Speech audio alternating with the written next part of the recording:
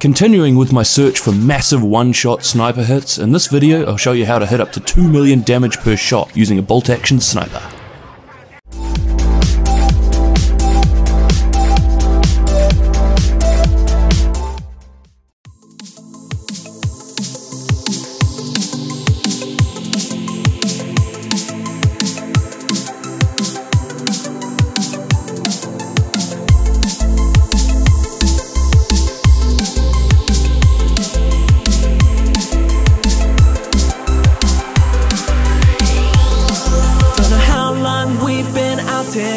And these nights are getting shorter, like a energy I'll conquer.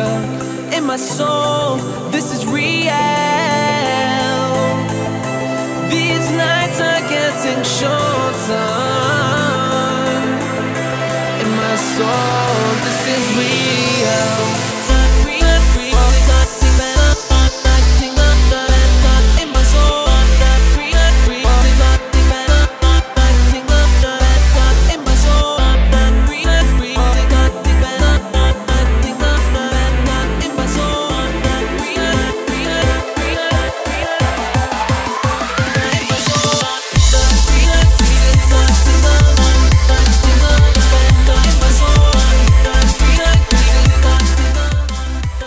Well, looks like you don't need me. I guess I'll be the healer? This is an updated version of a build I released 4 or 5 weeks ago, the Poor Man's Sniper build. In that video I was showing how to hit numbers just over the 1 million mark through the use of the NinjaBike messenger bag and non-classified set pieces. A month later, after a hell of a lot of grinding, I now have the full 6-piece classified Deadeye set. Like I said in the earlier video, I'm not a fan of Deadeye. I like my headshots to count, and I love seeing those big numbers pop up. So I won't be building the traditional Deadeye build. In fact, after a lot of playing around with it, I won't even be using the full 6-piece set. Bear with me though, if you follow what I show you here, you should be landing up to 2 million crits in no time. There's actually more opportunity to take this number even higher. For example, equipping a mobile cover and having a teammate running a high skill power build providing max pulse will help, but for the purpose of this video I'll be explaining it as a solo build. A couple of notes before I get started. Even though we won't be using the Deadeye for its 4-piece perk, it'll still be unlocked. The 4-piece bonus states, when zoomed, marksman rifles lose headshot bonus but gain 50% strike chance when out of cover, and 100% strike chance when in cover.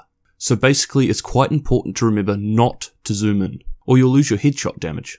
Shoulder the weapon only, which is fine on console as most of the time you'll be snapping on and off the shouldering to take advantage of the auto aim. While we're talking about aim, the other thing that needs to be mentioned is that, unlike Deadeye, you need to be able to hit your headshots. Only having every second or third bullet being a headshot will severely lower your damage output, and I'll explain why very soon. Finally, just because you'll be able to hit these massive numbers doesn't mean you'll be able to run around the DZ like Woods, one-shotting every player you see. Though I have tried it in PvP with a little success, it's a little bit too situational, and for this reason I would state that this is build intended mainly for PvE. As with all of my build videos, I'll be trying to keep this as clear and concise as possible. The idea is for you to use this as a starting point or a template for your own build. Change things up and personalize it for your style of play. As per usual, I've included a cheat sheet at the end of the video that sums up this build and everything discussed here. This build consists of 5-piece classified Deadeye and a reckless chest. The idea is to stack as much into firearms, headshot damage and critical hit damage as possible. Full glass cannon! All gear pieces have been rolled into firearms. The major attributes you should be aiming for are critical hit damage, knee pads, backpack and gloves, skill haste, body armor, gloves and holster, and skill power, mask. The one minor attribute that's a must is damage to elites, mask and knee pads. Usually critical hit damage would be a bad call and a waste of an attribute in comparison to other options, but because of the nature of this build, critical hit damage is converted directly into damage, so 9% critical hit damage can be considered as a 9% damage increase. All gear mods are firearms with increased damage to elites. All performance mods are pulse critical hit damage. Applying the above should leave you with around 10k firearms, 200% headshot damage, and 140% plus critical hit damage. The equipped skills are Tactical Scanner and Booster Shot. Tactical Scanner for an increase in critical hit damage, and Booster Shot for a further increase in damage. Feeding into Skill Haste will allow you to have these running more often. The two talents I would call a must are Critical Save and Strike Back, to help get you out of those sticky situations if your health gets low. The other two slots are optional. Here I'm using Tactical Advance and Precision for even more damage. Tactical Advance comes highly recommended because you'll be quite squishy. You'll be forced to play this game as a cover shooter. Weird, right? So if you can adjust your playstyle to utilize the cover to cover more often, this will be a good constant boost to your damage.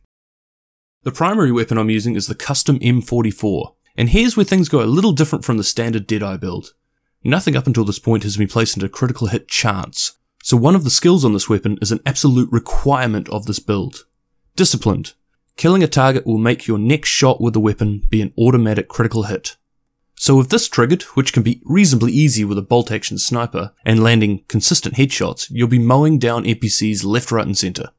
Personally, I still haven't managed to find the best sniper, but the perfect weapon would be a bolt action sniper with high base damage, disciplined, prepared for the multiplicative damage increase, and deadly for the further increase in critical hit damage.